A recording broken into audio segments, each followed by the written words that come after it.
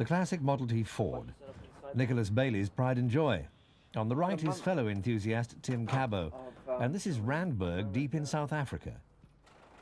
So what draws two Irishmen from their Emerald Isle to the wild? Diamonds? A dainty damsel? Well, actually, it is a weakness, but a weakness for tea. Well, to tell the truth, the story started when my cousin moved out here to Johannesburg, and he invited us to come down and see him and have a cup of tea. And we said, right, we'll bring our tea down for your cup of tea, and this is a Model T Ford, so that's where it all started from. The pair set out from Dublin last November, and in 5 months have had some pretty hair-raising adventures. They were mugged in Nairobi and endured bouts of malaria in Malawi.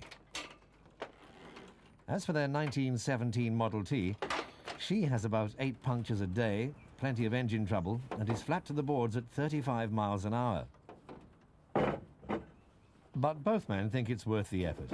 They're raising money for a UN immunisation charity. Australia is their next destination, and after that, New Zealand.